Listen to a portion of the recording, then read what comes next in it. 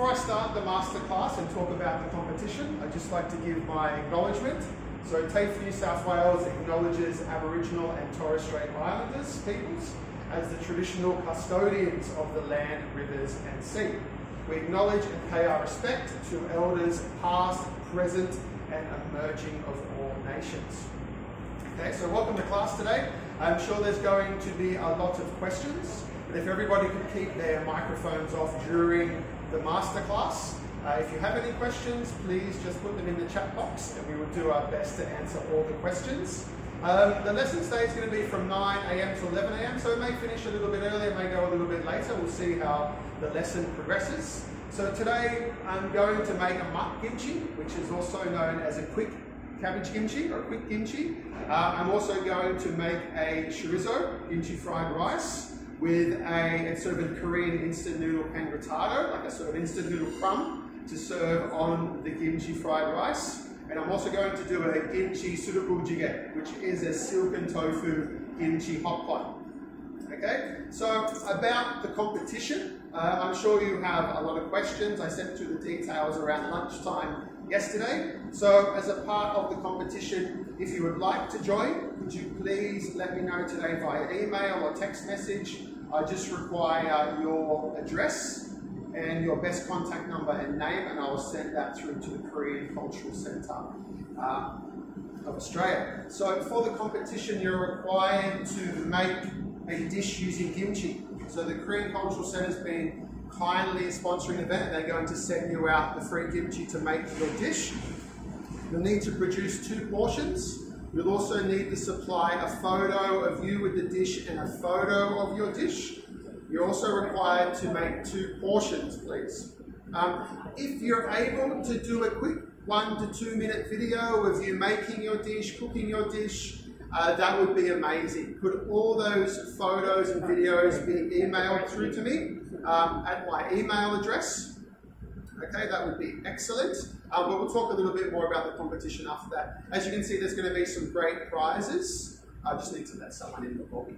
Irony's in the lobby. So for first prize, it's going to be a $1,000 voucher from Fraser & Hughes. So Fraser & Hughes is the kitchen shop based at Ryde TAFE. So they supply all your uniforms, utensils, knives. It's a great sort of gift to partake in your career, advance your career. Just the admins. It should come up. Cool. Second prize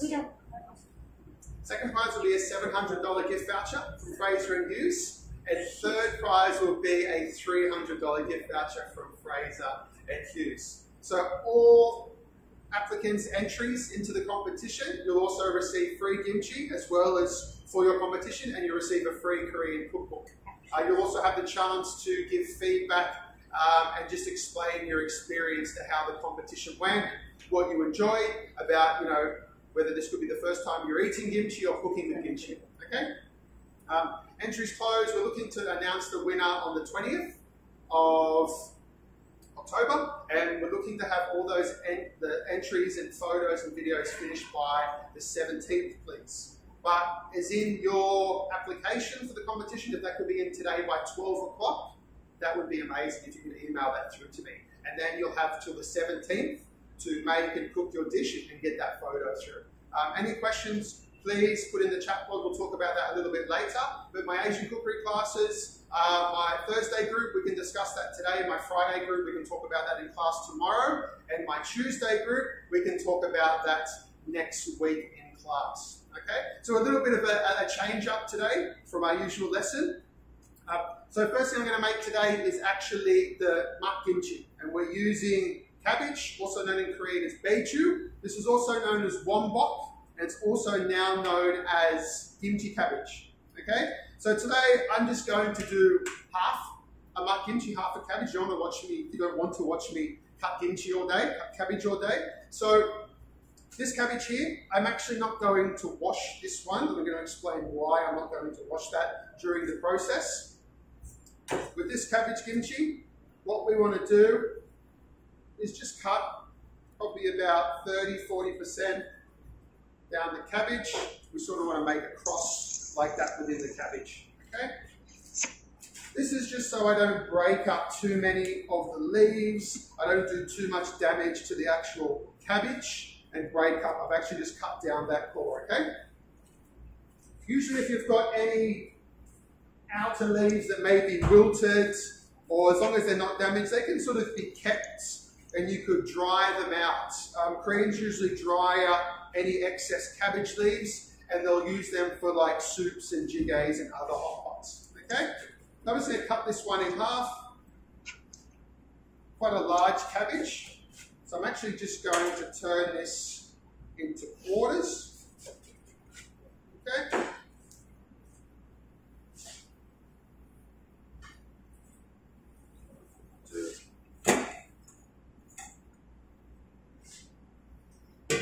So, now the cores, you just want to take the cores out so you can break up the cabbage quite easy. Some recipes they throw out the cores, but I actually like to just add and slice the core into the actual kimchi. There's no need for food wastage. The core is not that enjoyable to eat, but it is nice. The longer it ferments, the tastier the core is actually going to get. You know, we don't want to use any food cost. So for the cabbage, I'm just going to cut it up probably into about that sort of thick sizes for the cabbage. You want to make sure everything is an even size, so everything salts nicely and breaks down evenly, okay?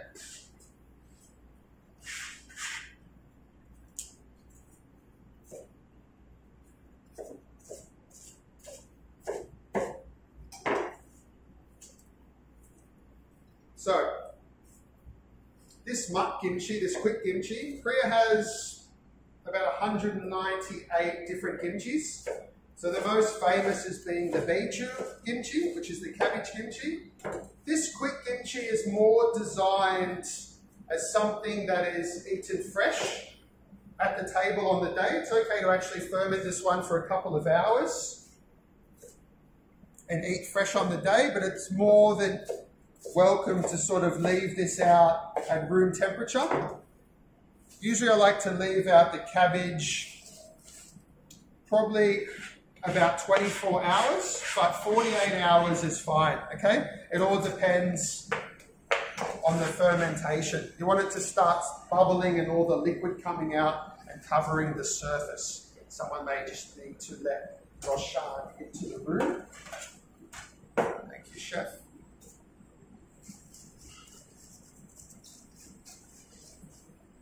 Okay, so once all that cabbage is cut, I've got a Korean rock salt that I'm using today. So this Korean sea salt rock salt, it's a little bit, it's not as coarse as your traditional rock salt. This is a really high quality salt from Korea. So Korea's in the top 10 of salt consumers in the world, but they also produce some of the best actual sea salt and qualities of salt in the world. So I'm probably, for half a cabbage, I've probably got about 50 to 80 grams of salt. You can see this salt's got a really nice moisture content as well. So the higher quality the salt, it's going to have more minerals, less sort of water content. And all I'm going to do is mix, make sure we get all that cabbage covered with the salt. And this one I'm just going to let sit at room temperature, okay?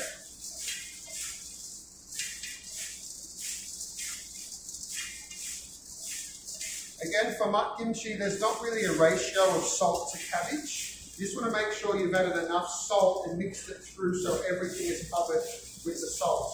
Because this one later, I'm actually going to wash it 2 to 3 times and strain it. So there's a reason why I don't wash the cabbage at the beginning, because I'm going to wash it 3 times after the salting process. Once I know the actual cabbage is ready, it's going to be quite limp, okay? It may start to become translucent, but it's still going to have a lot of texture. So what I'm looking for with the salting, with all kimchis, it's a natural sort of lactic fermentation, okay? So what we're doing, all that salt is drawing out the moisture and the water from the cabbage, but we're still keeping all the vitamins, all the minerals, all the healthy benefits of the actual vegetable, okay? So I'm just going to let them sit like that. while I wait for the other dishes. I think there's actually enough salt in there. There's a little bit of salt on the bottom. All the cabbage is nicely covered. Can I share that? Yes, of course. Thank you.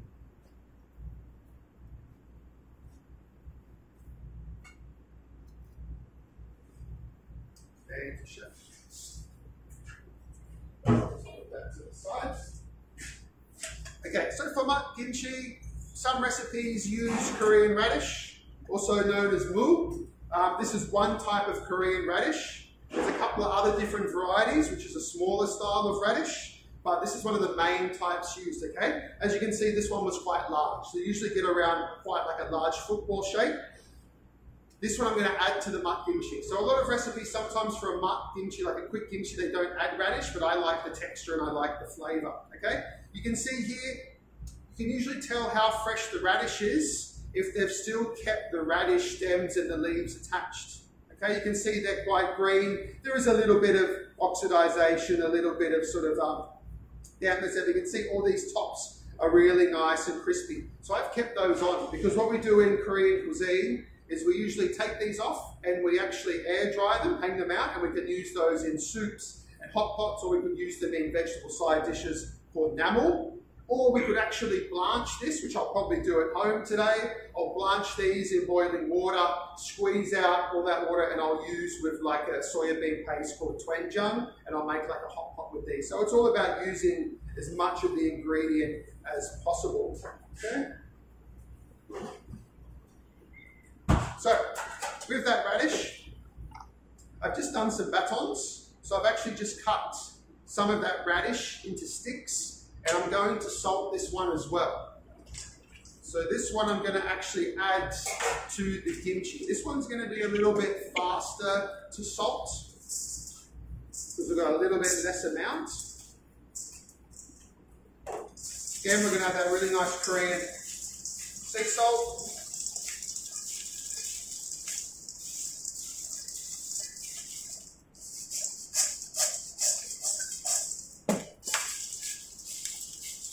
Again, I'm looking to wash the radish and the cabbage about 2 to 3 times today.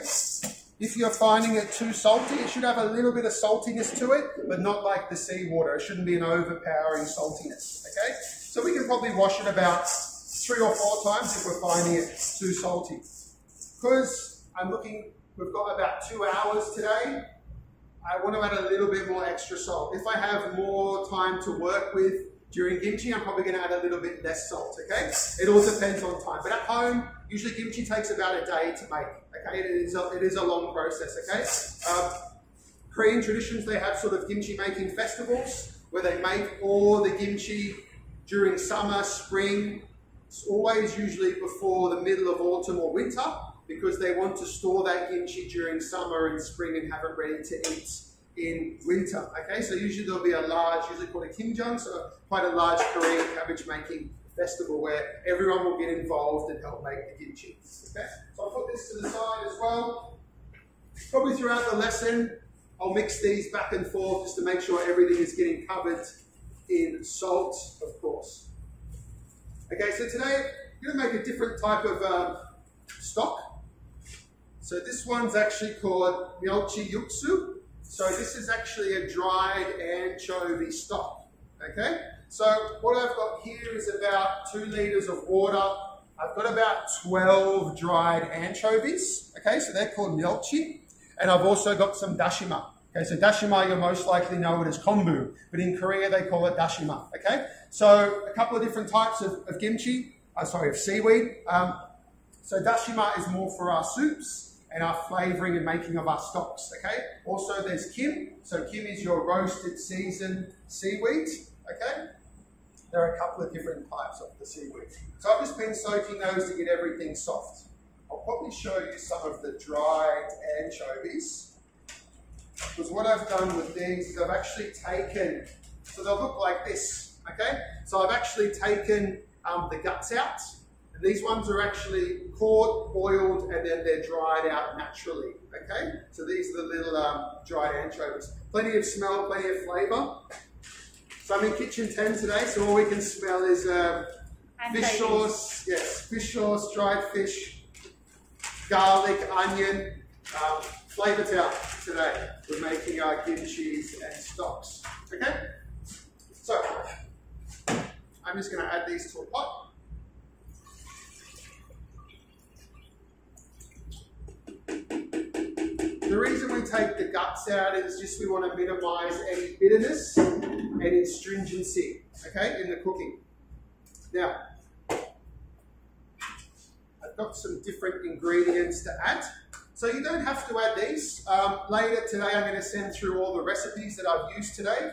So hopefully if you do enter the competition, you can actually use these recipes and work upon these recipes in the competition.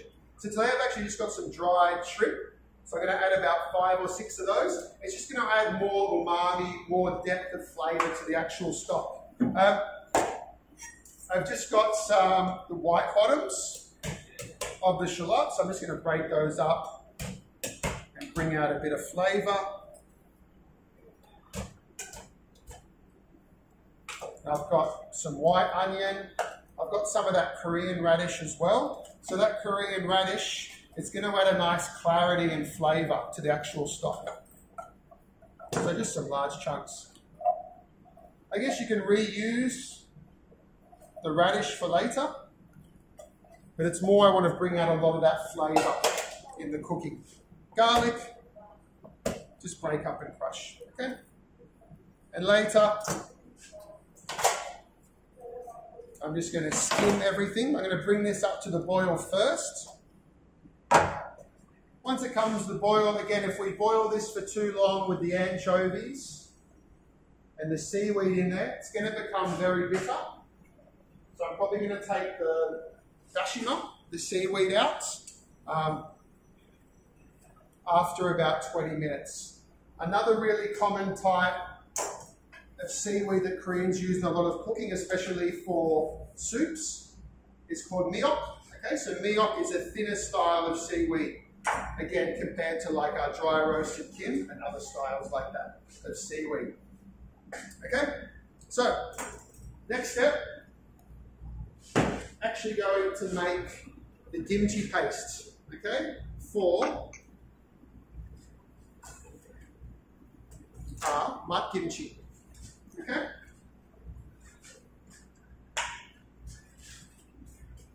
So the dashima actually looks like this, so very, same as kombu, okay? So it comes in very long sheets.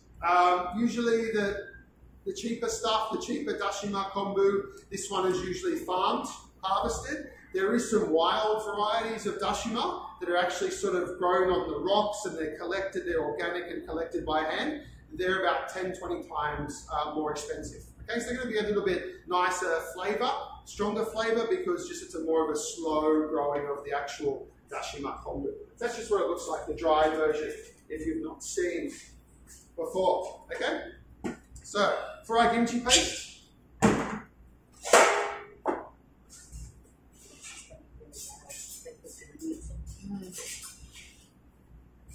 so classically kimchi paste, it's going to have onions, fresh chili, garlic, ginger, not too much ginger. If you add too much ginger, it's going to overpower the kimchi. Okay? You're going to get a very strong flavour of that ginger. You only want a light sort of flavour of the ginger. Okay? So I've got pear, long red chilies, I've got garlic, onion, and radish. Okay? For this kimchi paste. I might need to blitz this in a couple of goes. Probably one of the hardest parts about making kimchi is not only the salting, but it's making sure you've got enough chili paste. So if you don't have enough chili paste, you're going to have a very weak sort of kimchi. Okay? So here I've got, so this is a type of fish sauce. So this is an anchovy fish sauce. Okay? So a couple of different fish sauces I use today. So this one is just like a melchi. Okay? So this is an anchovy sort of fish sauce. Quite strong in flavour. I get about probably 30 to 50 mils, okay? Depending on who makes the kimchi, everyone's kimchi is going to be very different how they make it, okay? So usually, like in Seoul, it's going to be a little bit spicier. Somewhere down south, like in Busan, it's going to be a much more fishier, saltier flavour. And then up northern parts of Korea, it's going to be a little bit less spicy, okay? But again, it depends on how everyone makes their kimchi. Some people prefer a little bit less fish sauce, some people prefer more, some prefer spicier, some prefer less spicy, so it all depends, okay? So what I've got here, so this is known as seoljot. So seoljot is like a small fermented shrimp. Really strong flavor, smells like the sea. I'm going to actually use this in my kimchi today. Classic ingredient used in kimchi adds a lot of umami flavor and salt flavor to that kimchi. So maybe I'll just show that. Don't want to drop it. So I'm going to add some of that as well. The label on the jar. Is there a label? Yeah.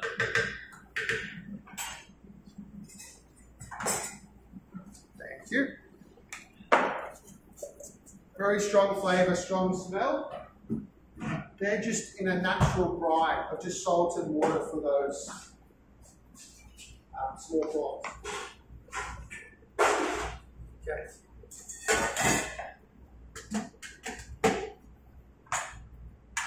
Hang on, David, I might mute you while you yes. do that. Thank you, Jim.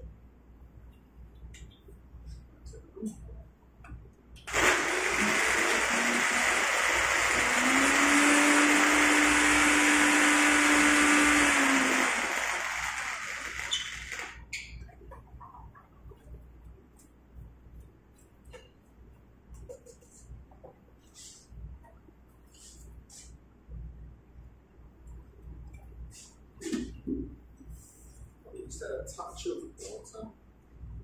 Let me know when you want to go off with.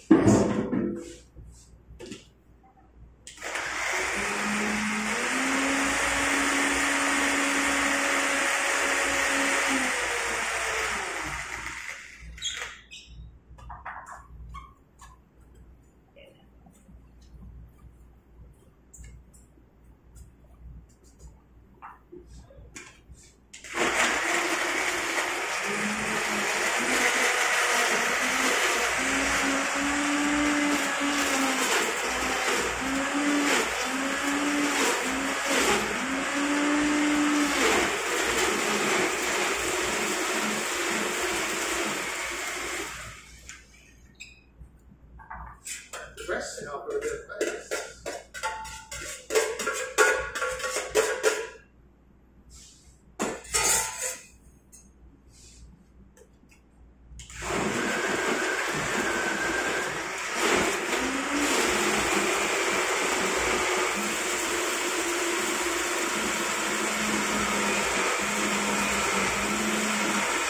I'm just ready for breakfast.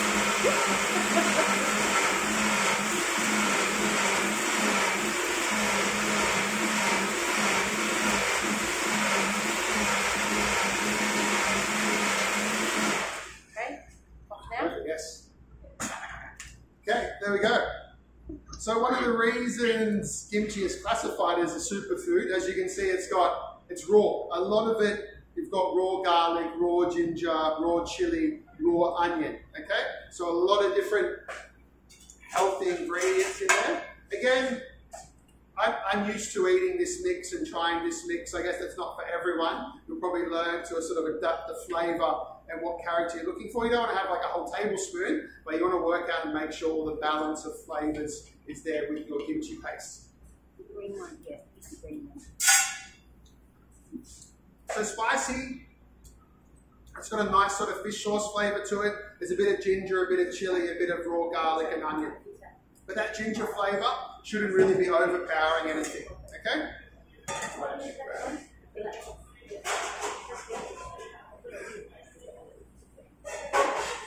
Okay, so I'll just move this out of the way. So I've got some cleaner bench space for you all to see.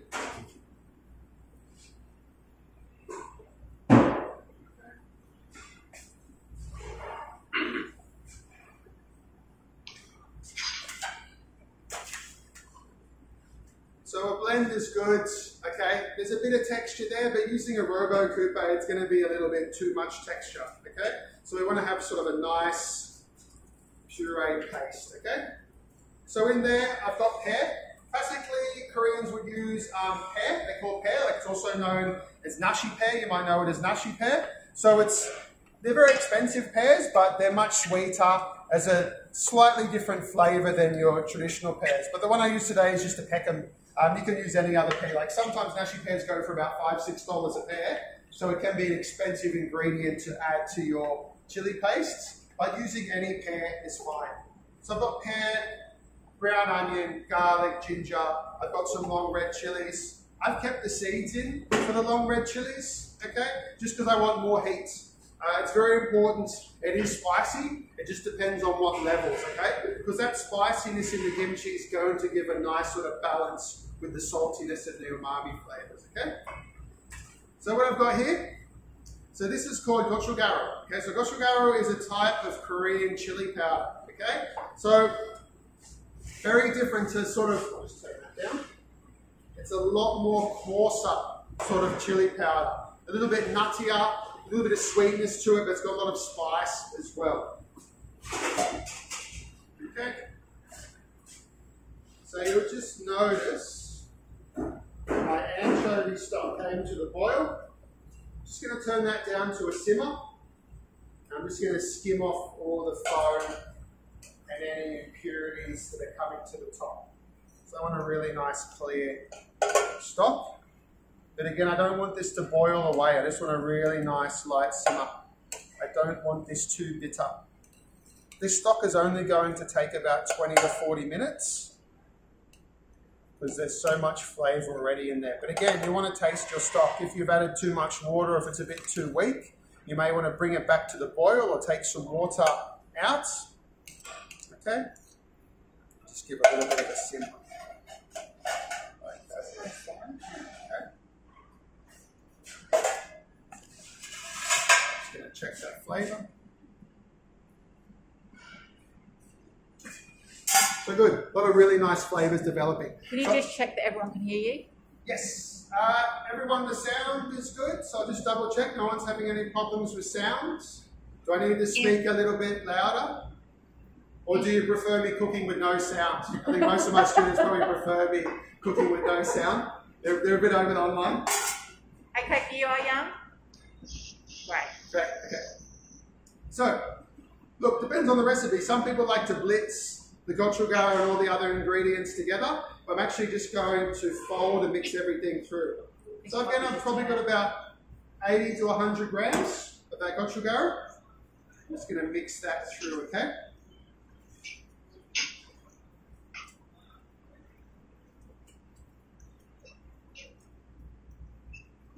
So what I like to do at home, we try and make kimchi like every couple of months. Like usually we make enough kimchi for 2 to 3 months. We actually like to make a big batch of kimchi paste and then keep that in the freezer. Okay, because when you go to make kimchi, if you run out of paste or don't have enough paste, it's going to sort of slow the whole process down of making actual kimchi, okay? So you want to make sure you've got plenty of paste ready to go. I'm going to add some caster sugar, maybe 20 to 30 grams. So again, we want a bit of sweetness, but sweetness should not be the predominant flavour, okay? It's got to be that chili, that garlic, and those onions.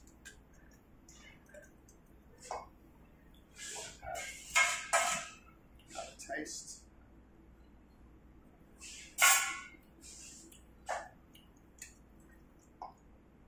Touch more sugar. Just going to add the rest of that.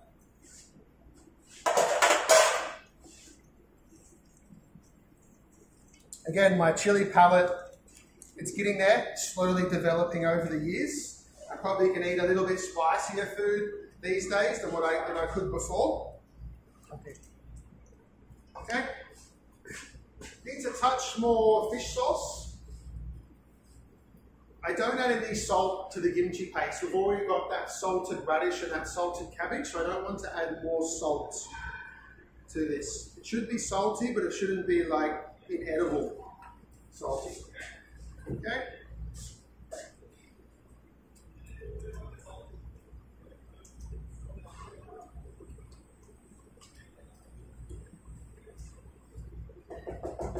Okay. Now, what I've got here, I made this morning. So usually for a classical like a beichu kimchi, like a whole cabbage kimchi or something a little bit larger, or other types of longer fermented kimchis, we make a rice flour roux. So you can use a rice flour or you can use a glutinous rice flour. Now this roux, it's usually about 10 grams of rice flour to about 100, 150 mils of water. Okay, so that one you just want to boil and whisk till you've got a nice roux, and you want to cook out that rice flour. Okay, you want to make sure it's not too of a raw sort of rice flavour. Okay.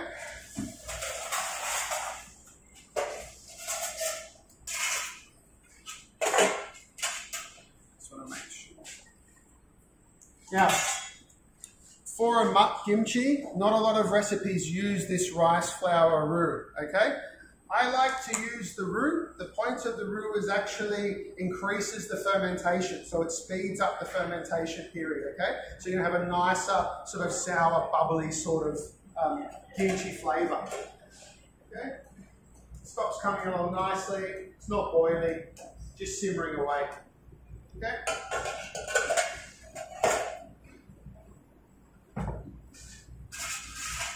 The trick is I don't want to add too much of this roux. Adding too much of this, it's going to dilute the flavour of the kimchi paste. It's not what I want.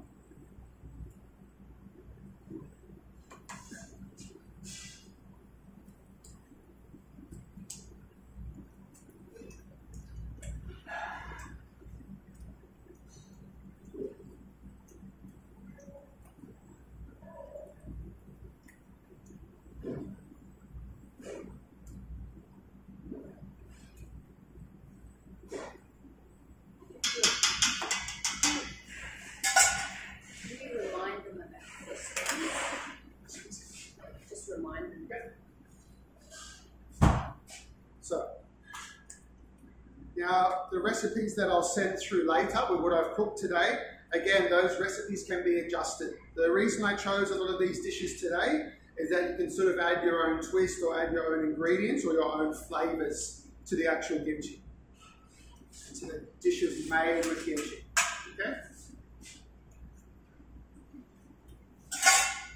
Okay, that's great. So that's my kimchi paste done. I'm going to leave that for later once that cabbage and those radishes are ready to be washed, okay? So what I've prepared before is I've just got some shallots. So you never add too much raw onion to your kimchi. And I've got some garlic chives I've just cut into batons.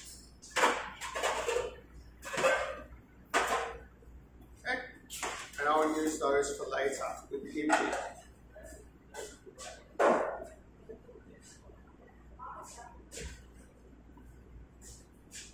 So what I want to do, I just want to make sure you mix that cabbage around here and there to get everything coated.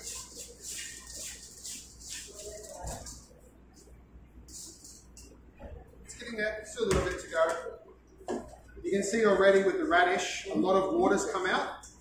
So again, Korean radish is very different to daikon. So daikon, which is the Japanese radish, you can see it's a lot thicker and larger, sort of football looking, while daikon is more your thinner type. The Korean radish, it's very versatile. You can use for pickling, for kimchi, for braising, for hot pots, for soups, for stocks. It takes on a lot of ingredients and has a really great texture. So you can see that radish is already quite limp, okay? If I can sort of bend and twist and tie the radish, it's ready to wash, okay? So I just want to wash this about probably 3 times, okay, for the actual radish.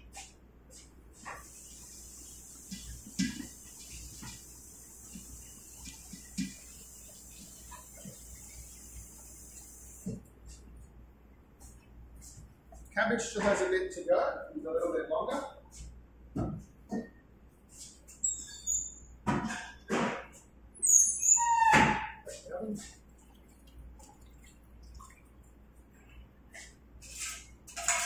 Again, you want to keep checking that flavour of the stock. It's just ticking away nicely.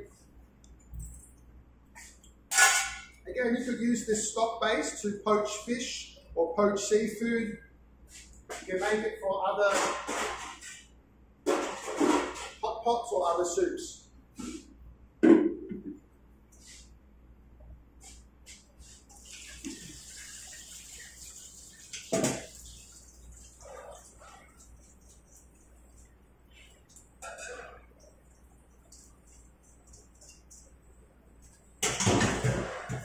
Is there any questions while I'm washing the radish? More than welcome to put any questions in the chat pods.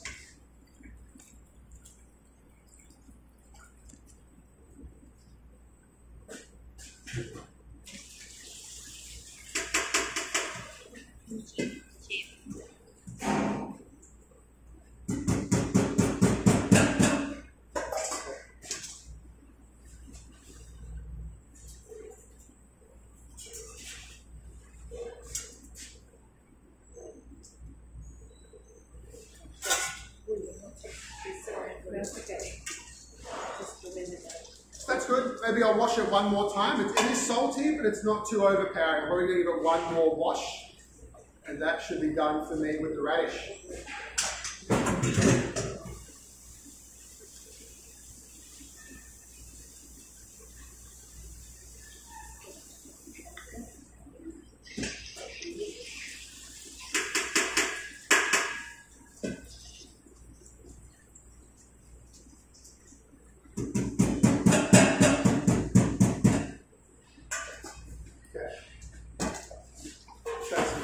Done.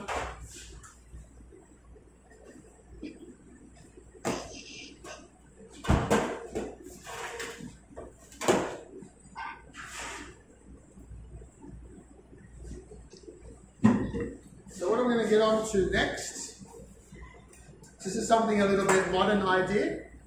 Instant noodles, whether it's cup noodles, black bean noodles, spicy kimchi noodles.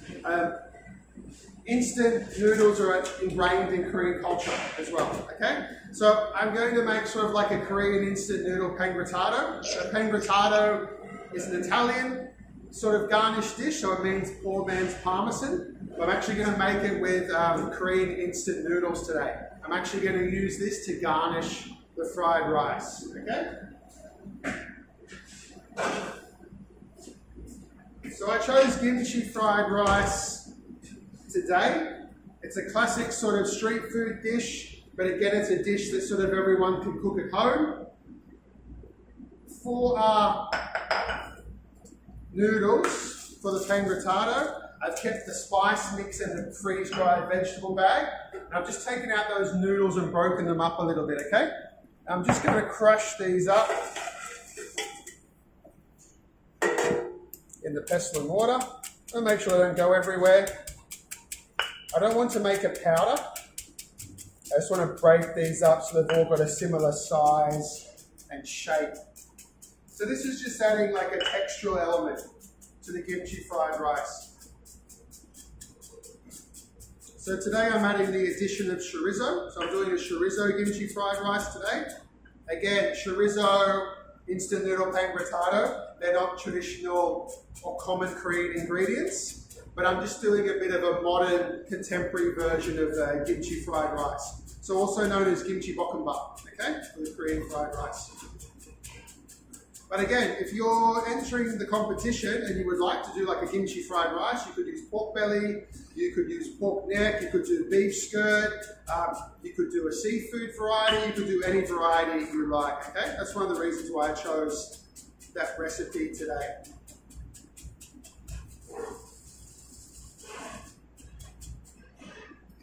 Just break those up.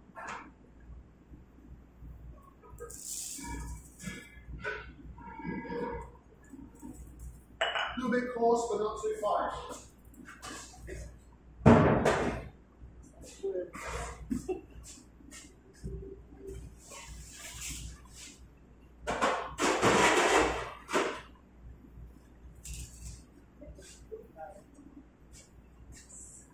Keep that radish to the side.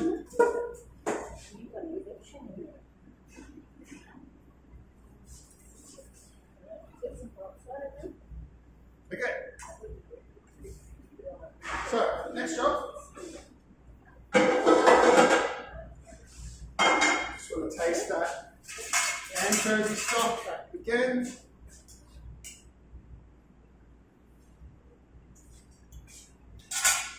Good. Really nice. I'm probably going to take out that seaweed.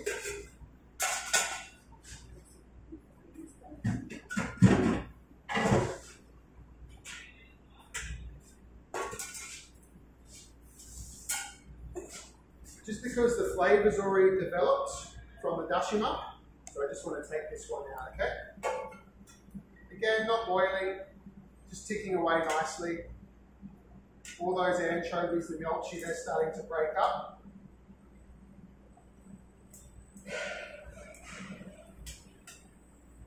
Again, with this dashima, you could slice it up, julienne it, add it back to the soup, add it back to the stock, okay? Depending on what you want to do with that one. But I'm not going to throw that one out, so I can use that a little bit later. Okay, so for my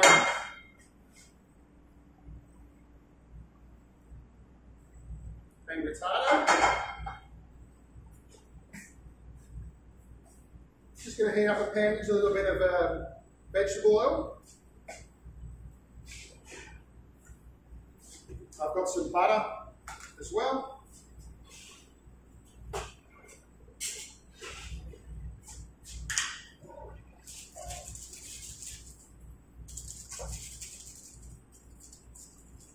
Got those freeze-dried vegetables.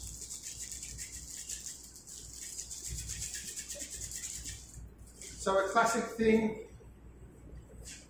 I guess a lot of Koreans like to do with like their cup noodles is add a bit of Spam, add like a poached egg, add like some melted cheese, like whatever you like, whatever you do with the imagination, okay? I guess as a comfort food. There's not really any health properties towards instant noodles. I don't think there's any to begin with, okay?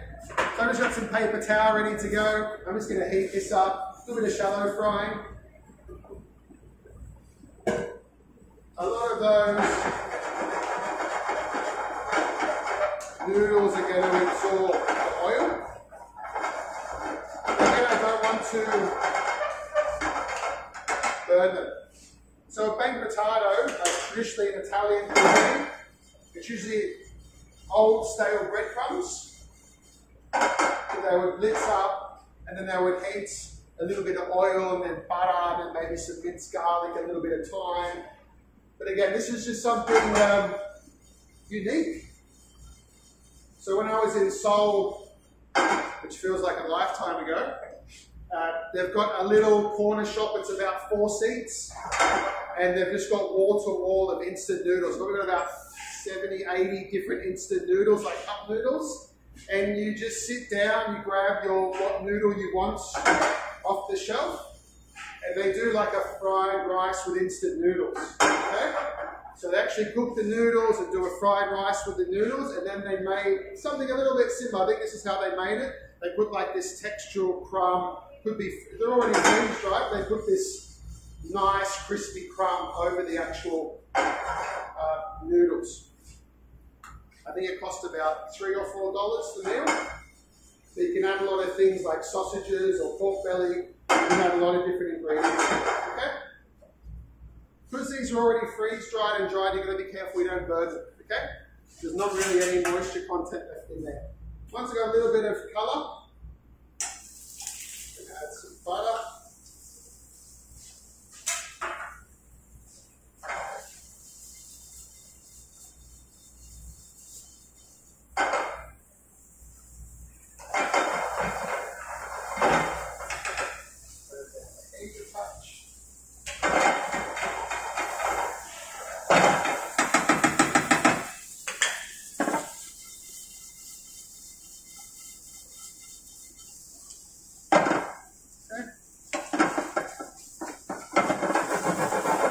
The change in colour, that butter's starting to melt, it's getting a little bit smoky. Okay.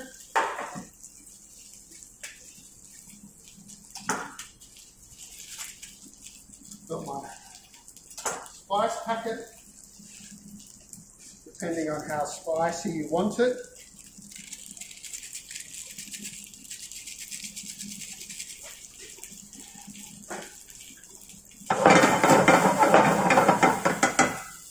Then just be careful with this chili. It's going to get really smoky. You want to add this last. You don't want to burn that chili.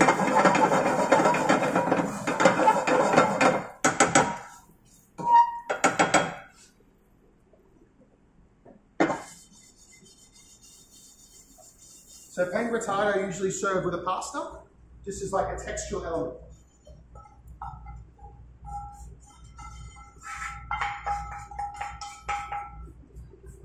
Spread those out on some paper towel, just so they absorb most of that butter.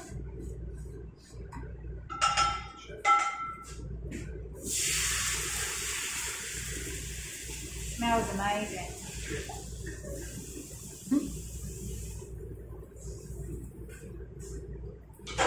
So again, something different you can do with instant noodles.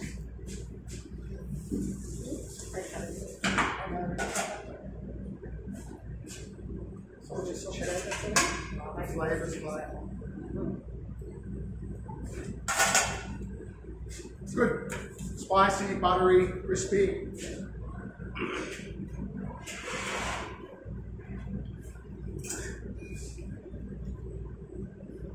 Okay. So I'm just going to check that cabbage again.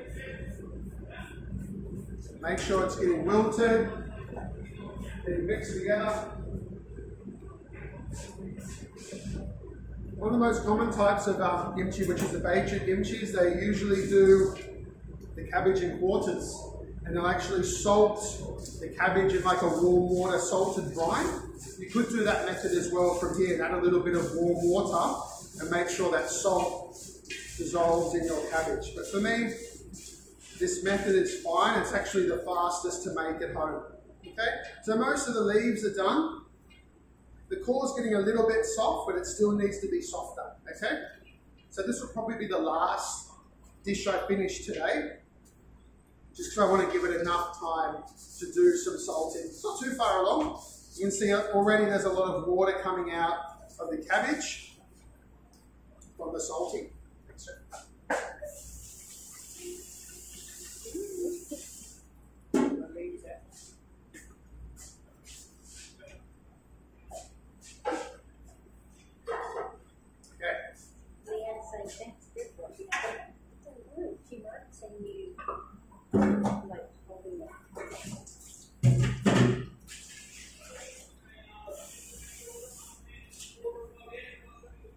So,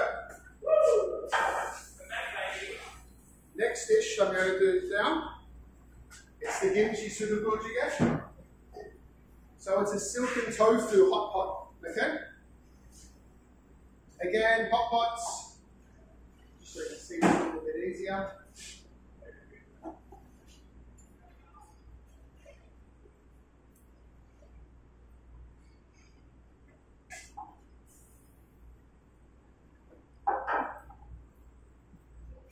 Usually Korean cooking, you'd use like a stone pot, but we're using a clay pot today, which will work great as well. Okay, so usually the jjigaes, it's just a type of spicy broth. It doesn't have to always be spicy. You could have like a soybean jjigae. This one today, it's a classic sort of hangover food as well. So you don't have to use silken tofu. The dubu, it has to have silken tofu. You can have other kimchi jjigaes where they use a firm or they use like a medium firm tofu. Okay. But what I'm using today is silken tofu.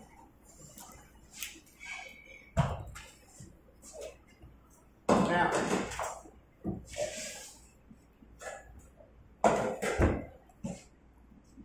so today I'm using a pre-bought kimchi, just so we can see the flavor, the character, and the taste. So this pre-bought kimchi is already, this is another type of mud kimchi. This one is already fermented. So it's probably about 2 to 3 weeks old. So with the kimchi, you don't want to start cooking with it until it's at least 2 weeks old. So whether it's fermented for 2 weeks, it's been in your fridge for 2 weeks, because more flavor you're going to get from that kimchi. If you go and use a fresh kimchi for cooking, it doesn't have that same flavor. You're not going to extract that sort of same flavor and that same character, okay? So, got my silken tofu. So silken tofu, it's just pressed less, okay? So your firm tofu is pressed longer, medium, a little bit longer, and then silken is very delicate and soft. You can see it's already got a high water content in there. Once they've actually boiled the soya beans, pureed them up and started to press them, it's just a very short process of pressing. This one you want to add at the very end of the hot pot. If you add this one too early, okay, it's going to break apart. Okay, so you want to have quite nice large chunks of the tofu. I've got an egg, I've got some garlic of course, and I've got some shallot tops. Okay?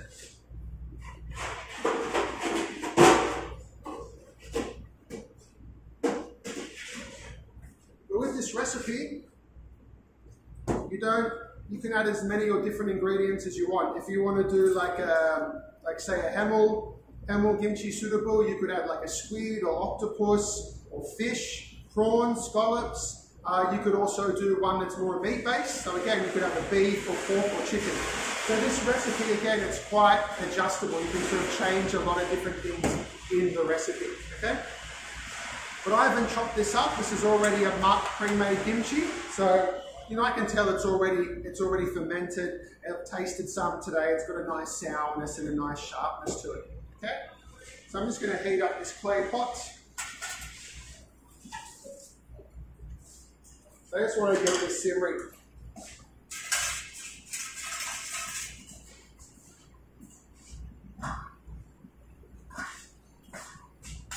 That anchovy stock has a really nice flavour. Probably like another 5 minutes and it's done. Okay, so this clay pot I've just soaked overnight. A little bit of oil, add my garlic. Again, you could add onion, you could add some fresh chili, up to the imagination and creativity.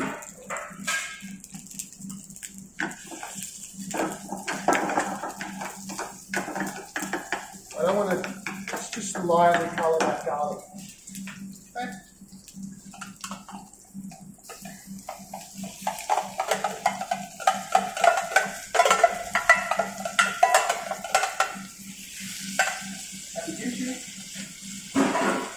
Squeezed any juice out or anything, that's all going to add a lot of flavour, okay?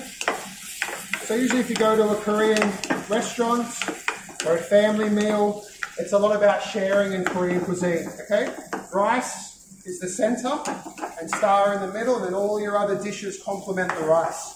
So this one will usually be served maybe on a barbecue top, maybe on a gas top, or it's going to be in a large sharing bowl where you'll have like a ladle and then you'll serve everyone with the soup, okay?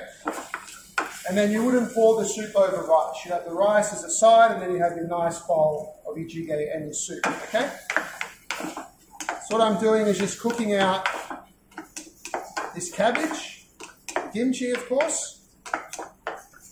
Might turn the heat up a touch. Just don't want to burn anything too much. Little bit of colour.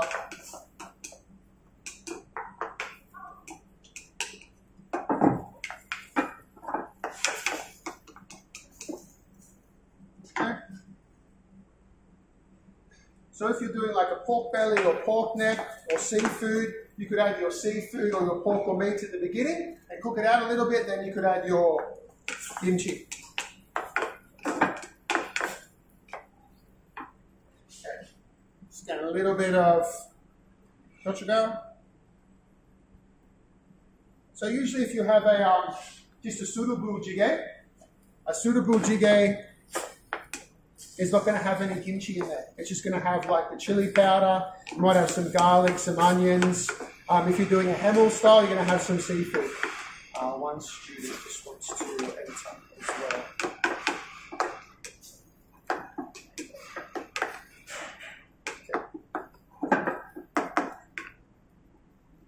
Okay.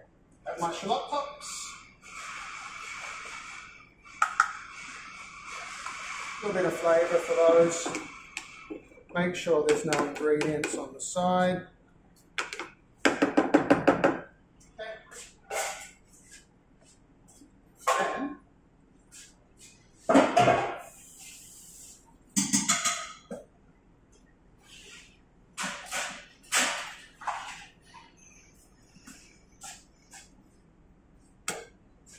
me, that stock is ready now. Just going to take some of this stock. Do a cheats version of straining stock. Water is fine to use, or if you want to use a chicken stock or a beef stock. I'm using the anchovy. For me, it just gives a nicer clarity, a nicer flavour.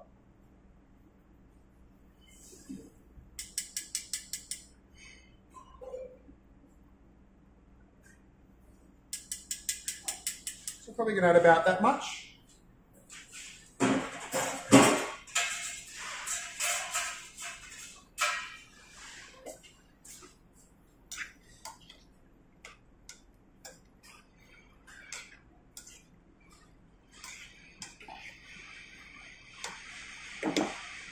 Again, a jjigae, it is a type of soup, like a hot pot.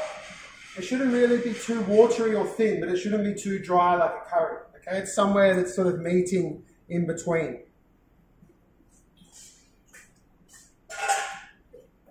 So that one I'm just going to bring to the boil and simmer down. Kimchi and the tofu are the stars of this dish. By using a stock, and if you've got a really nice kimchi, that's actually going to add a better flavour. So depending on how nice your kimchi is or how good the flavour is, that's going to give a really nice flavour to your soondubu jjigae. So I'm just going to leave that simmer away, low heat, just doing its thing. Making sure I just soften that cabbage kimchi. It should have a little bit of bite, but it shouldn't be too crunchy, okay, for that sort of hot pot. Right. So, just double check. My cabbage.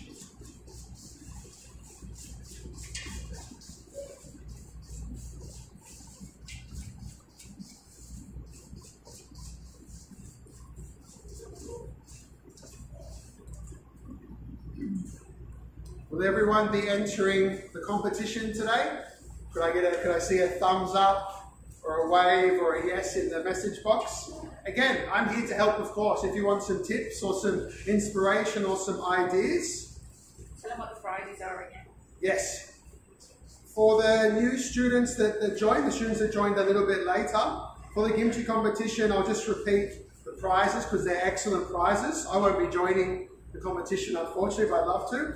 It's a $1,000 gift voucher from Fraser & Hughes, which is the kitchen and supplies shop at Ryde TAFE. So you can definitely get some very good knives or sort of up the ante in your toolbox or knife roll. Second prize is $700 gift voucher, which is great. And then third prize is $300, okay? Or to use at Fraser & Hughes. Everyone gets kimchi free from our Korean Cultural Centre, Australia, and then you also get a Korean cookbook for everyone that joins. So I highly recommend that everybody joins that competition. And it's a really good segue before we look to start our practical classes in the near future as well, okay?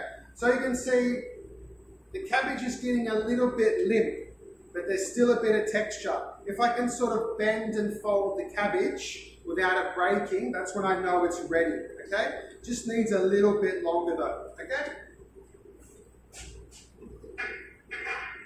Again, it's very hard to rush the kimchi. I'm just going to check this hot pot. Okay, that's nice. Probably just turn this a little bit more. Boiling. Okay. So a classic sort of soondubu jjigae, they'll bring over to your table in like a little earthware or a stone pot. And then they'll drop a whole egg in just before they take it to the table. So you'll have this really nice poached egg that you can sort of break up and mix with your soondubu jjigae.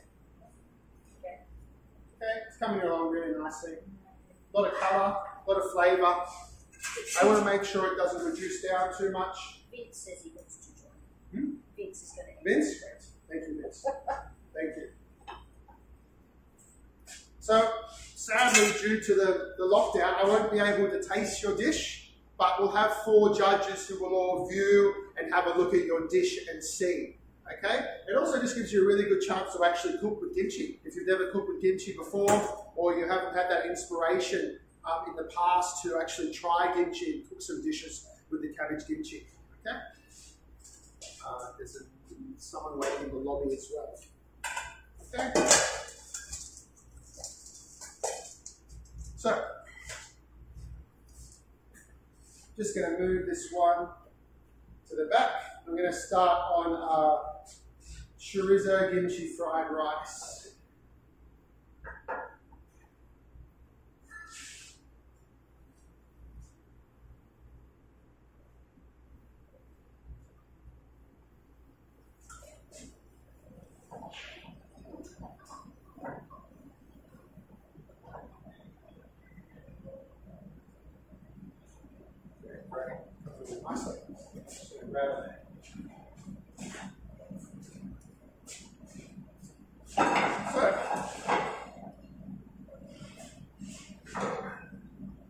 Nice large pan. So,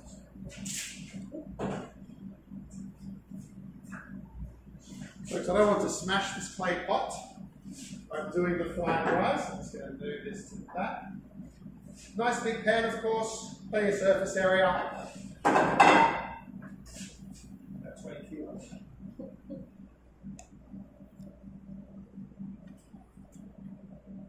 Cool, I'll just turn that down. Okay, so I'll keep that tofu out for later. I've got a little bit more gochujang, so chili pepper, just for seasoning later, and I've got a whole egg that I've just cracked into a container for later. Okay? Now, what I might do as well.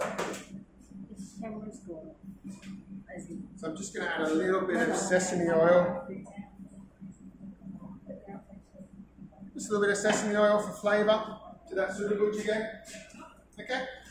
So what I've got here, I've got some of that fermented cabbage kimchi that I've chopped up. Here is some rice that I've cooked. Excuse me. I've got some rice that I cooked last night. Okay? So especially with the fried rice, it's important that you've actually cooked the rice about a day in advance and put it in the fridge and let it dry out. A really nice dried rice is perfect for your kimchi rice. Got some chorizo, which I've chopped up and diced. Got some sliced shallots, some minced garlic, some more of the bottom of the green shallot, some sesame seeds, and some gochujang. Okay? Now that rice looks a little bit different. Of course, you can just use a short grain white rice, is fine. The rice mix I've got there is just something that I eat at home. So that rice mixture, it's a blend of white rice, brown rice, your black red rice that's also got millet and sorghum in there. So I usually add a lot of different grains and different rices, not only for like flavour but also for just health as well. You know, white rice is one of the least healthiest versions of rice, as we know. So, a little bit of oil, heat up the pan.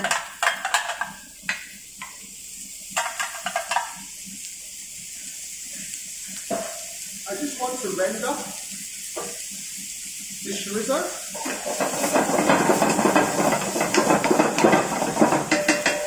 Chorizo again, a high pork fat, pork meat sausage. It's sort of smoked paprika. You can see all that really nice coloured oil coming through now.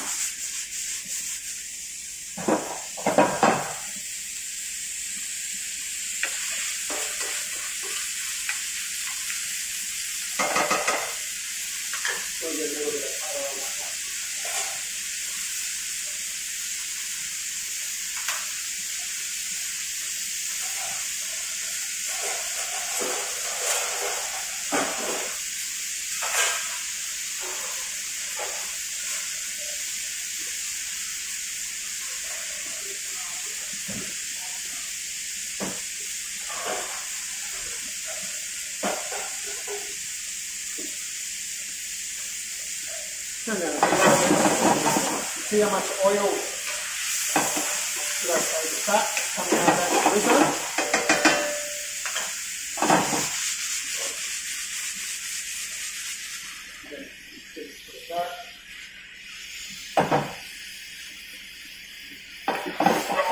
Putting a a little bit of colour.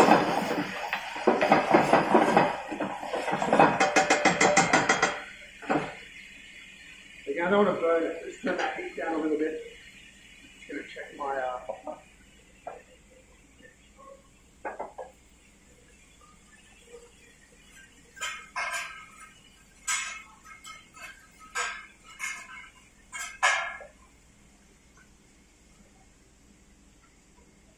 Again, ticking away nicely. It's not reducing too much. Just boiling. Just cooking out that cabbage kimchi. Yeah, really nice. Just add a little bit of sesame oil to it. If you want a little bit more, like a stronger flavour, you could caramelize the cabbage kimchi a little bit more, depending on what sort of flavour you like. Okay? Turn this up a little bit finer.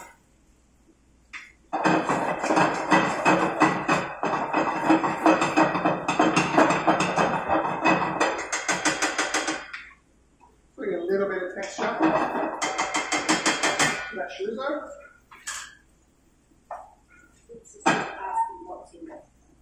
In the pan. Just a bit of vegetable oil and then chorizo is in the pan. Just any vegetable oil is fine, and then just a diced up chorizo. You can get like the pre-cooked chorizo, but today I'm just using the cured, like the cured and hung chorizo. You can see it's got plenty of that. Just want to get that a little bit crispy. A little bit of colour on there.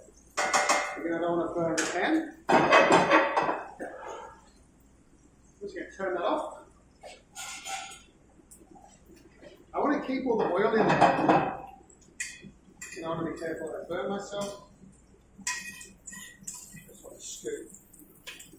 It's a good workout, this pan. It's about 15 kilos. Perfect for fried rice. See how much oil has come out from that chorizo. Okay. A little crispy, a bit of texture. All going to add to the rice. Okay. So with that oil, just be careful because there's still water and moisture content in that kimchi, okay? And make sure that I don't have any fires today.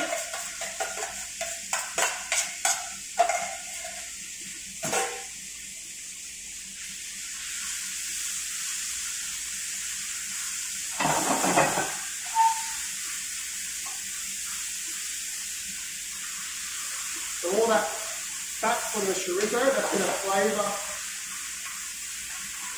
the kimchi, and just cooking out that water. Okay, turn down a touch, don't want it to burn, still want a little bit of colour. This is really one of my go-to dishes at home. I don't have much inspiration. I've got some fermented kimchi in the fridge. And yeah, it's really important if you're making kimchi at home, it needs at least about 2 weeks in the fridge to ferment before you start cooking with it. It's not going to have the same flavour. So again, the one we're making today, you can eat straight away.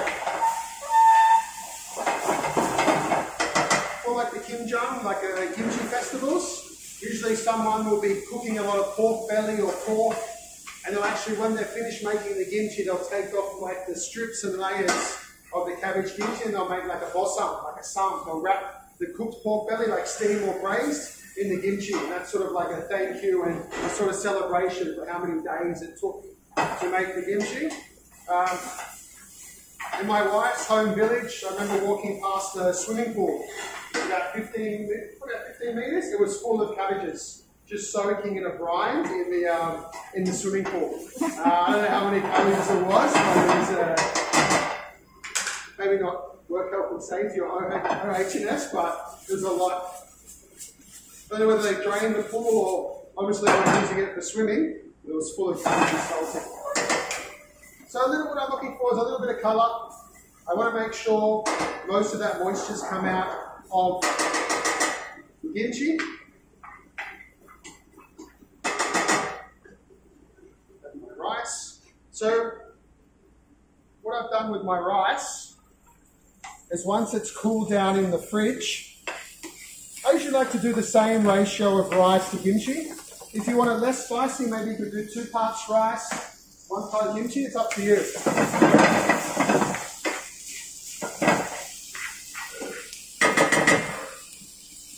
What I like to do with the rice, once it's cooled down, is add a little bit more sesame oil. What kind of rice have you used? This one, the rice is a blend of white rice, brown rice, red rice, like red or black rice, and it's also got millet and sorghum. So usually this type of rice is called ogukbak, so it translates to 5-grain rice. But especially like a palace food or royalty food, back in royalty times or different dynasties in Korea, you could have up to 10 different grains in your rice, okay? So sometimes at home I'll have like even chickpeas or soya beans. I also have, what else do I use? Oats. Sometimes use oats in my rice grain mixtures. As I mentioned before, millet, sorghum. You can add sticky rice sometimes as well, so it all just adds flavour. Not only good for you, definitely makes you regular, but just flavour, texture.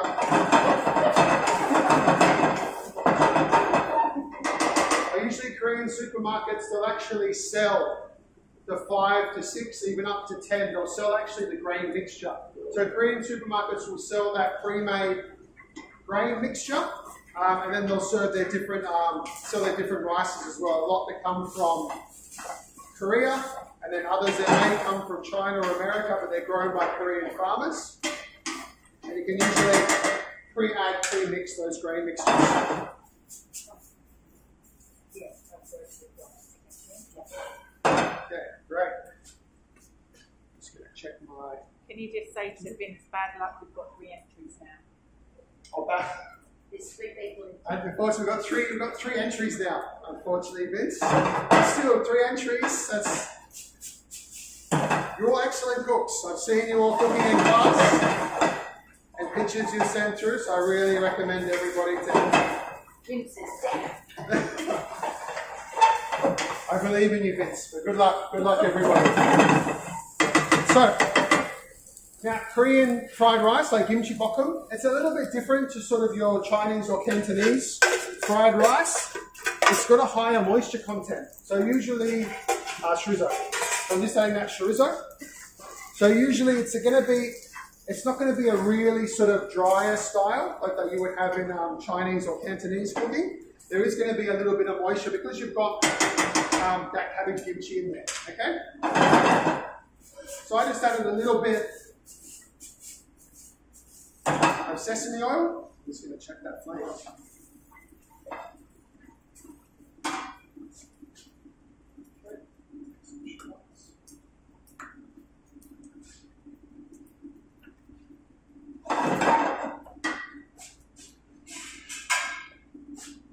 The main thing is you don't want any of that rice sticking to the bottom, and you want a really nice colour and everything coated in that kimchi.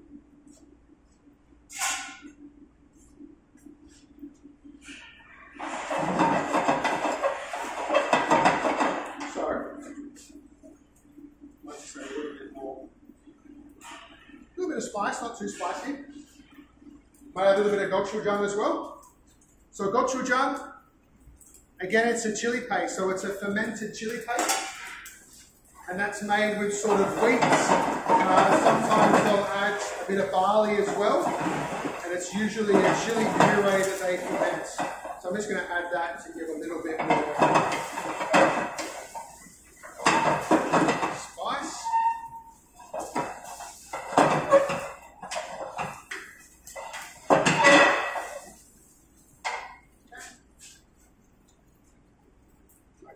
Green, a bit of texture.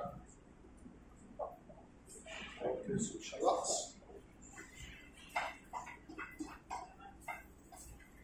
Do you need plates, Dave? Or do you need plates, or are you good? Do you need plates? I got that, yes. Okay. Okay. So that's pretty much the kimchi fried rice. If you wanted a little bit spicier, you could add more gochujang, more chili pepper. So I'm pretty happy with that flavor. Again, chorizo being a pork product, it works really well with kimchi fried rice.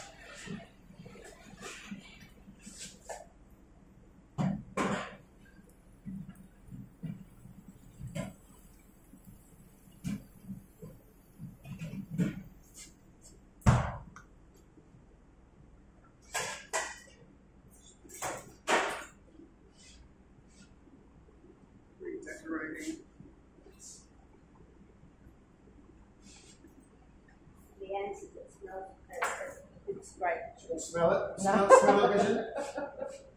Looks amazing.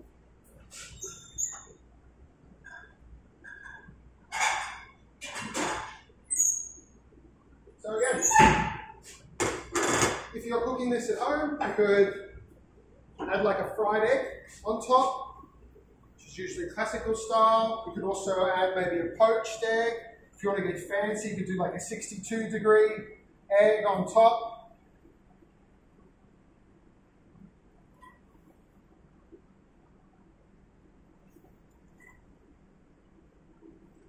Again, there'll be a little bit more moisture content, which is fine. I'm going to add some,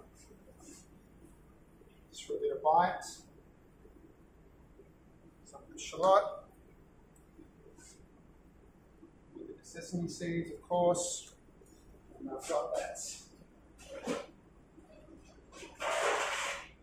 instant noodle pan grattato with some texture. So usually at home, if I make this, I usually have some kim, so some roasted and seasoned seaweed, and usually you would wrap, or you'd mix that fried egg or that poached egg, and you'd mix it through the sort of kimchi fried rice. And that's what you'd have done ready to go.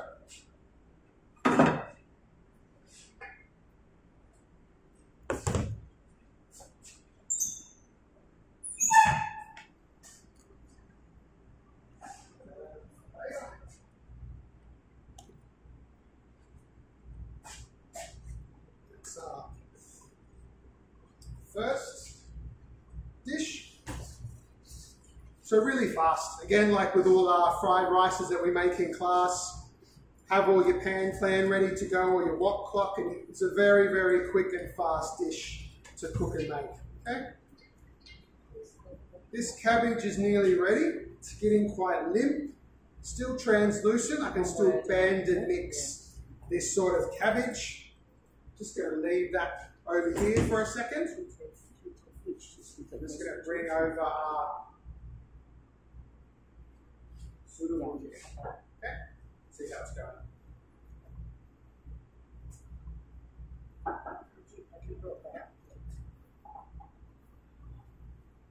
So I can see now that kimchi's become softer.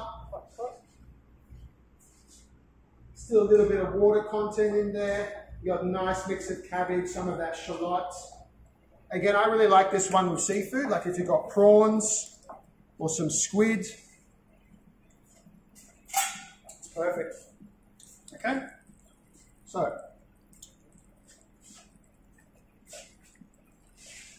with the tofu.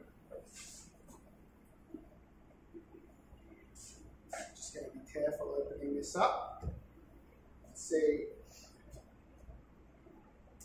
how much pressure there is.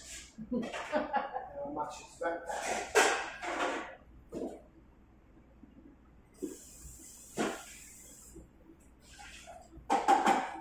So make sure I don't get water everywhere.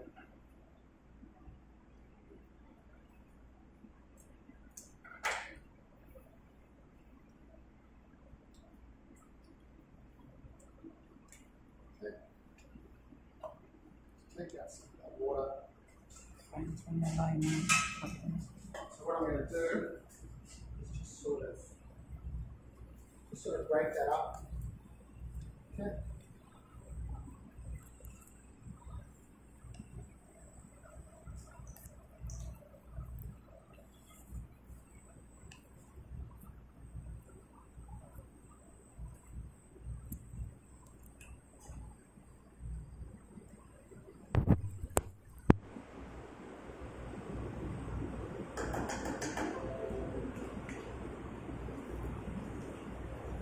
Little bits I'll use for later. But the idea is I don't want to stir if I break up that tofu. It's better to take it straight from the bag into the hot pot. If you try and put it on your board or put it in a bowl, it's just going to make more mess and spill out everywhere. Just add a little bit of chili flakes. Give a little bit more colour, a little bit of spice. No longer than 5 minutes really for that silken tofu on top. Just gonna let it steam for a little bit. It's just gonna be really hard to eat if you mix that all about. Okay? So, while that's cooking away, pretty much I think our cabbage is done. See a lot of waters come out. I can sort of bend and twist that cabbage a little bit more. Salting is pretty good, okay? Now I'm going to wash this about 3 to 4 times depending on the saltiness. Always the leaves are going to be the most saltiest, so we want to make sure we give a really nice wash and rinse things all together. Was there any questions while I'm washing my cabbage? Gagan says he feels like coming and eating it. Who's that? Gagan.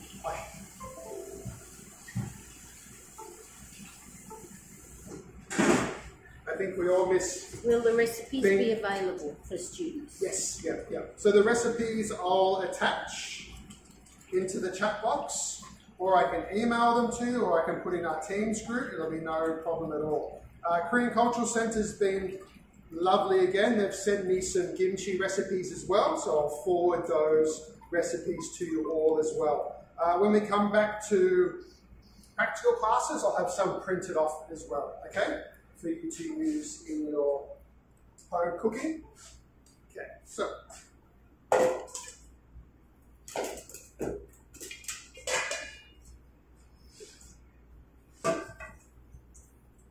I wash the cabbage about 2 to 3 times and just checking the saltiness each time I wash it.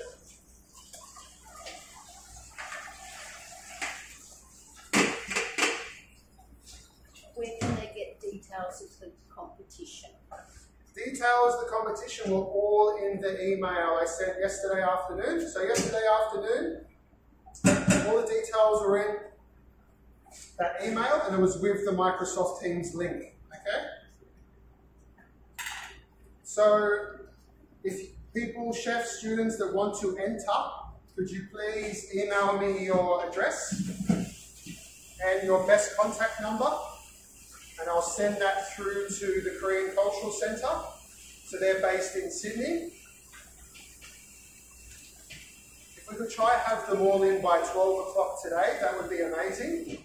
I know it's a little bit short notice, being 12 o'clock today, but it's just so we can send out and post the kimchi. So you're going to get sent cabbage kimchi for your cooking lesson, or sorry, for your competition to cook your dish. So the kimchi will be supplied by the Korean Cultural Centre.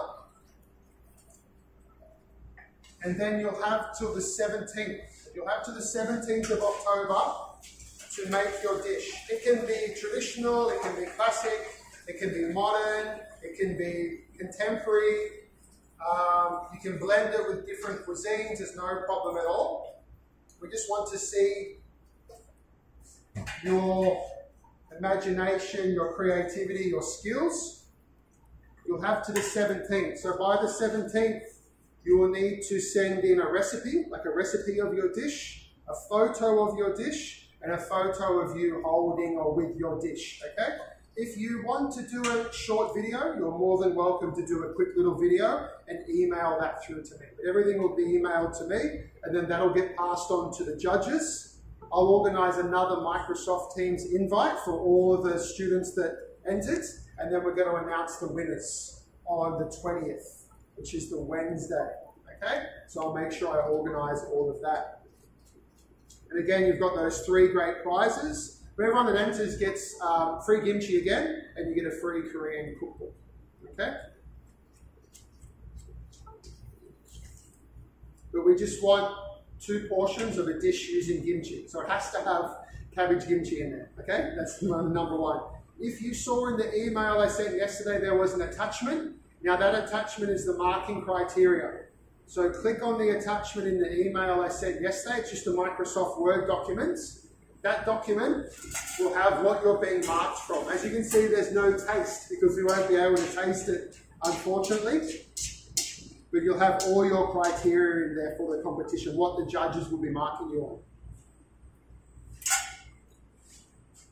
So that's washed twice, but still pretty salty. So I'll probably wash this one again while I'm checking my hot pot. So they have to use the kimchi they get sent? Yes, They yes. don't have to make kimchi? No, you won't need to make the kimchi. You'll be supplied with pre-made mutt kimchi, so it's already fermented chopped kimchi.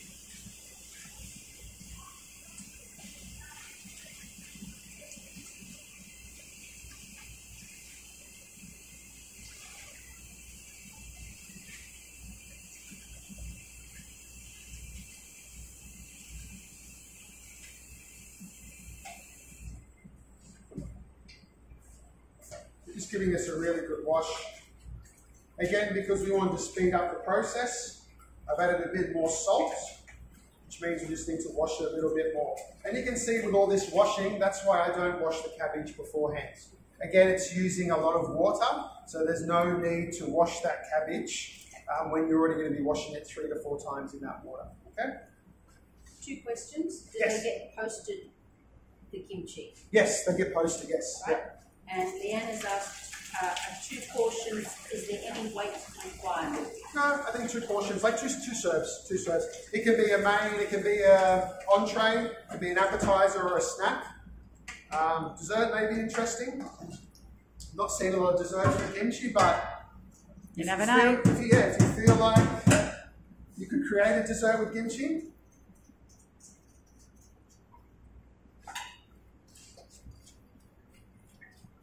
Okay, so that's a 3rd washing.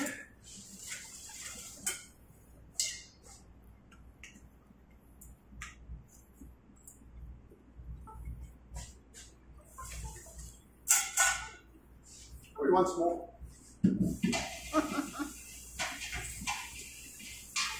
A lot of washing, a lot of soaking and salting and washing. Now, how do you know your kimchi is ready to put into the fridge? So ideally you want room temperature, okay? So ideally you want like 15 to 18 degrees, somewhere where it's that temperature in your home. You can put it in, I usually recommend like maybe a glass lock and lid container. If you are going to use a plastic container, make sure that plastic container will only ever be used for kimchi, because the kimchi will stay in the container. You will not get, it's like chocolate and wine, red wine. It's very hard to get kimchi stains out. Try to avoid getting any kimchi stains on my chef uniform. They're very hard to get out, okay? So you could use like a glass sealed container. Some people like to use the glass kilner jars. You can use, that's fine. What will happen is while all that fermentation is happening, like you've got the salt, the fish sauce, the chili, the garlic, the ginger, all those raw ingredients are interacting with the bacteria and they're feeding on the sugars. You're gonna have a nice, clear liquid form to the top. Okay, and that's when you know the kimchi is ready to put in the fridge. That liquid that forms on the top, that's going to keep all the bad bacteria out. We're looking for healthy, good bacteria. So all the bad bacteria found in the air. Okay, so one last wash. That will be it. Pretty happy with that. It does have to be a little bit salty, so especially when you go to ferment it. If it's not salty enough, your kimchi is going to be very plain.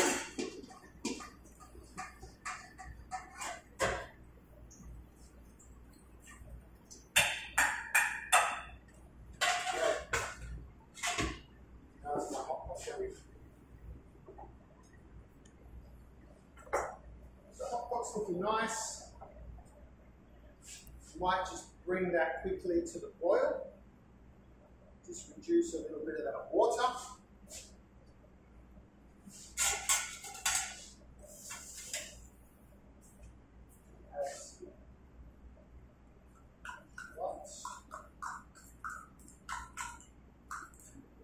Be really careful. You really want to stop yourself from mixing it.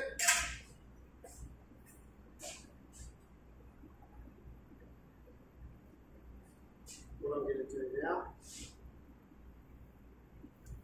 just going to drop an egg in.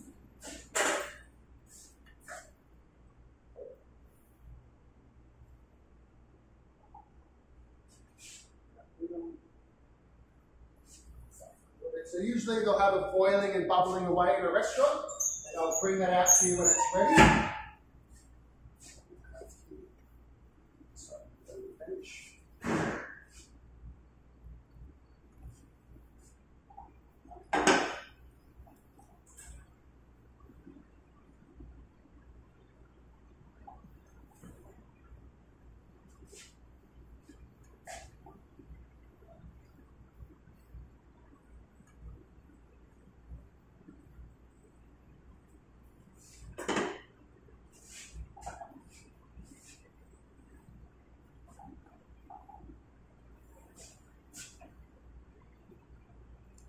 usually will bring that bubbling and cooking over.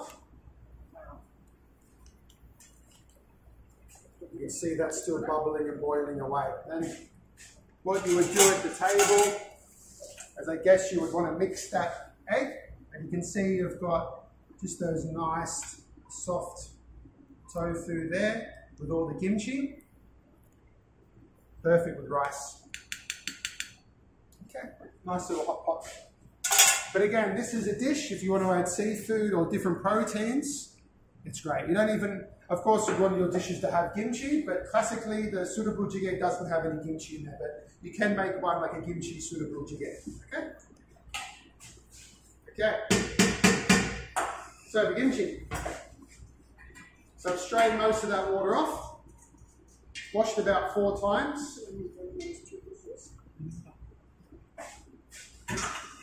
Are those the only 2 dishes you're making, Chef? Yes, yes. Add the radish. So one I've done is a very classical traditional dish, and then one is modern. So we're adding chorizo, the pan potato. Okay? So, 4, my kimchi. Add my garlic chives. Shallots. This stage you'll want to get a glove on. You don't want to stain your hands.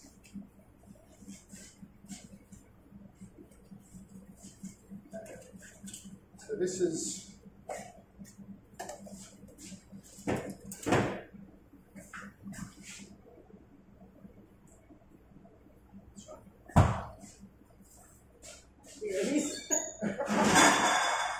looking for some options on the show. Just baking my kimchi paste. Okay, so there's the kimchi paste. I'm gonna add this. I just add a bit to start. Okay. Just gotta dive in. Usually if you're doing like the classical whole beetroot kimchi, that one takes probably at least a week or 10 days before you can eat it. This one is something we can sort of have as a snack and eat it straight away. You can see I've got heaps of paste left. It's actually what we want. We definitely don't want to be short on our chili paste. Just want to be able to coat all that.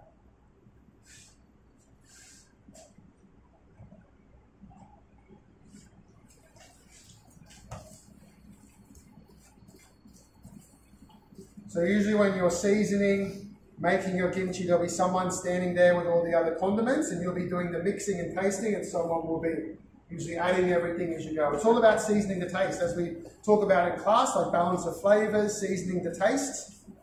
Recipes, they're not set in stone, they're just a guideline, they're just I guess a map to get you on your track, but you can add a lot of different things. Some people don't add shallots, some don't add garlic chives, it all depends. So,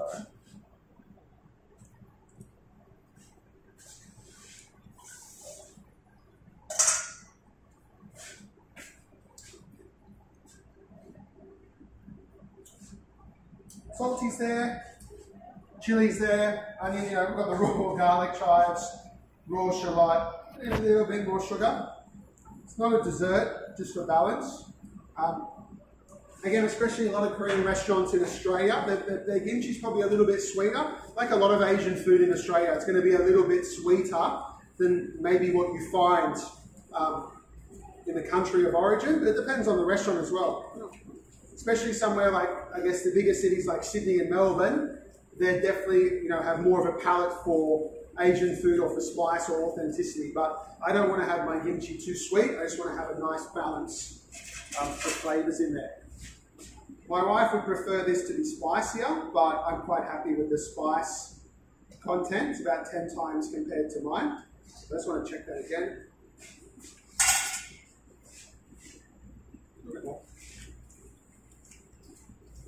And then this one you can just serve at the table ready to eat as a side dish, or I would put this into a container and pack and press it all down just so we can cover all that with the liquid, okay?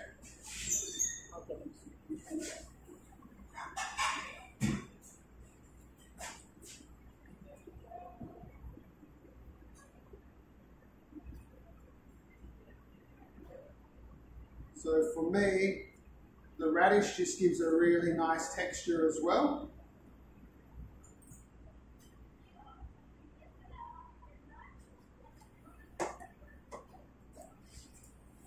That's it. That's the kimchi done.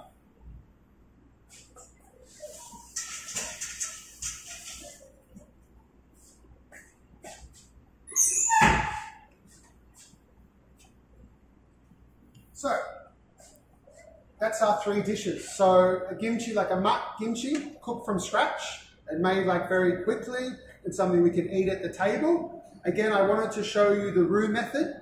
Sometimes with a mak kimchi they wouldn't use a roux, but I think it's an interesting component to add in a kimchi to make that fermentation faster. Okay. Again, the 2 dishes, making a stock. It's going to give you some ideas of what stocks you can make or how you can incorporate a stock into a kimchi dish. Doing something like a hot pot gives you a lot of choice to add different ingredients, different textures and different flavors with the cabbage kimchi. And again, something like a fried rice works really well.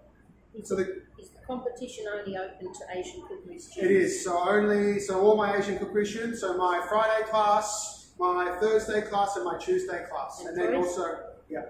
And choice. And the choice groups, of course. So the full-time classes, you'll have Choi as your teacher as well. So yes, but only for Asian cookery students.